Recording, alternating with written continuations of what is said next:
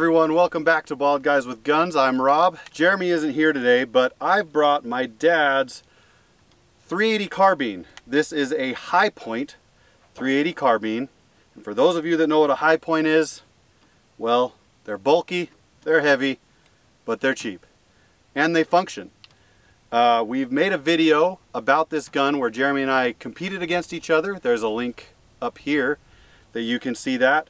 Today I'm just going to group this thing at 50 yards. It is a carbine, so that means it's a, well, not all carbines are the same, but this is a pistol caliber carbine. It shoots 380, and like most carbines, maybe a question is why buy a rifle style gun that shoots pistol rounds?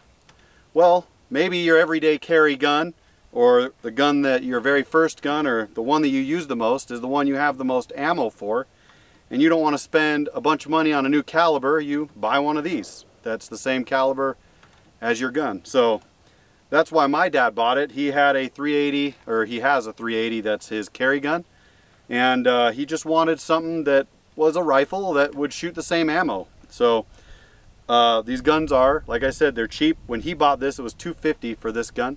Bought a little $30 Pinty red dot off of Amazon, and we got our Amazon bipod as well. And I mean, very, very cheap, very good to shoot. So we're gonna sit down and shoot a couple 5-shot groups at 50 yards, because that's probably about the max distance that you're gonna use something like this anyway, especially with 380. It just doesn't have the oomph.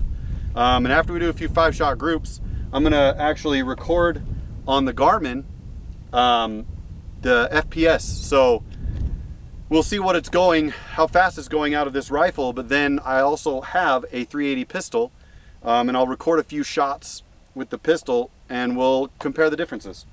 So let's get shooting. Today we're using Winchester bulk ammunition. It's full metal jacket, 95 grains. Let's see how these go out of this rifle. We're going to start at the center, just in case we need to adjust this red dot.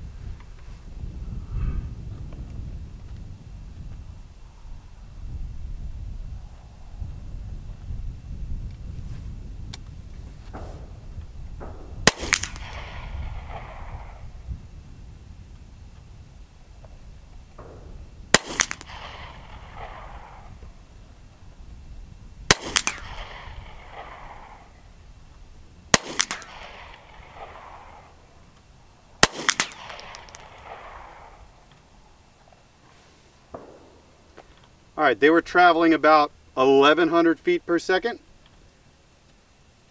Not too terrible.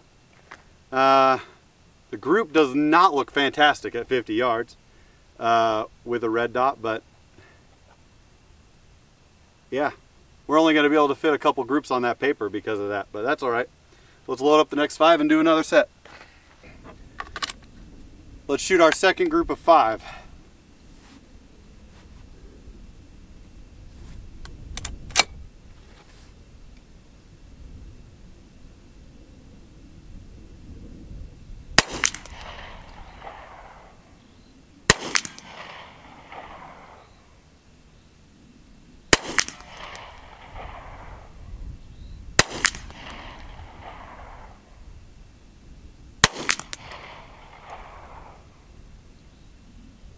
Not too bad from what I can tell from here. About 1,100 feet per second again. Pretty good. So that last group didn't turn out too bad. We're gonna do one final group of 5 at the top of the target. See how we do. Let's shoot.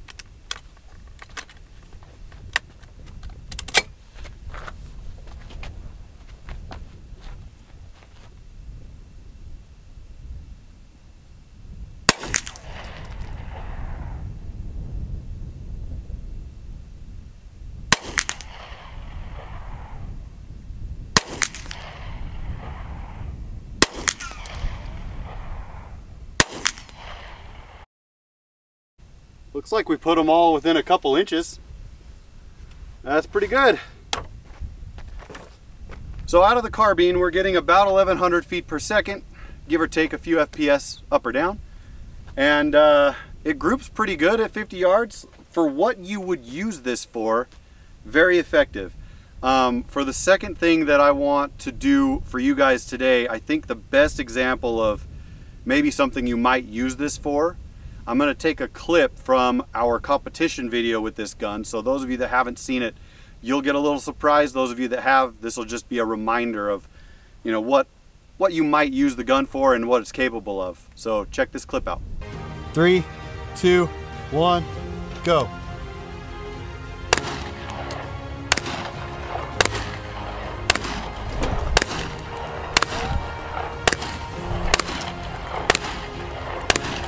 God. Wow. Woo! All right, I've got the Garmin set up to check out the FPS on my pistol. So this is my Bursa Thunder 380. It was my very first pistol that I purchased for concealed carry. It's been a pretty good gun. I had a few trigger issues, but Gunsmith worked that out for me. So let's see what the FPS is. I don't know if I'm going to hit the target, but we'll give it a go.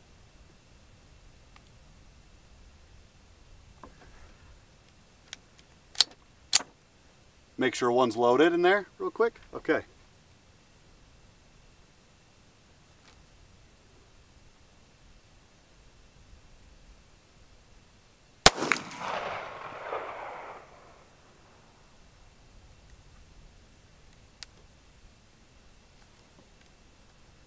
Cycled.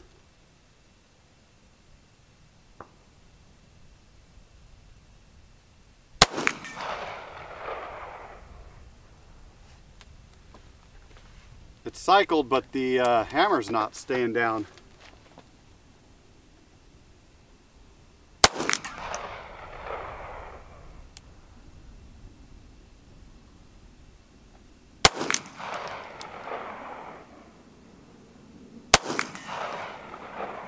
A little double action there.